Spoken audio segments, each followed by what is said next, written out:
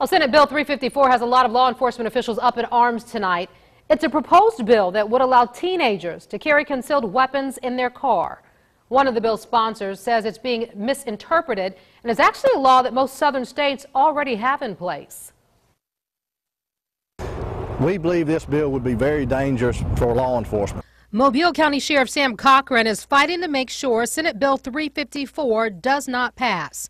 The bill would authorize a person to carry a pistol in his or her vehicle and on certain property without a concealed pistol permit. It does not have an age restriction in the bill. Well, teens, of course, are the most dangerous mix with the guns, but it would allow other people, it would allow people that I might would turn down a permit, could leave out and still carry a gun in their car, where I may have denied them for various reasons of public safety reasons or even mental health reasons. One of the sponsors of the bill, Senator Rusty Glover of Sims, says a person is not supposed to have a gun under the age of 18 anyway. So it's not that any teen can carry a gun and not have to answer to law enforcement. When he says teens, a lot of people are saying 16-year-olds, 17-year-olds, and some 18-year-olds.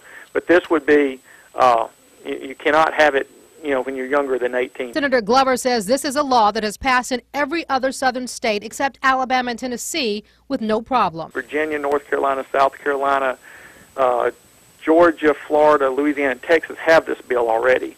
And so Alabama, we're just trying to get in line. We've had a lot of constituents say, if these states can have it, why can't we have, ability to have the gun in the car? Still, it's not sitting easy with local sheriffs. This is not a Second Amendment right. This has nothing to do with the amendment of the right to keep and bear arms.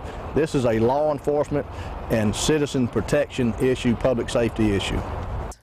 Well, Senator Glover says even though he backs the bill, he doesn't think it will pass because it's so late in the session to come to the table. Now, I also spoke with Senator Vivian Figures. She says she will vote against this bill. Now, to read the entire bill, go to the Find It page of our website, local15tv.com.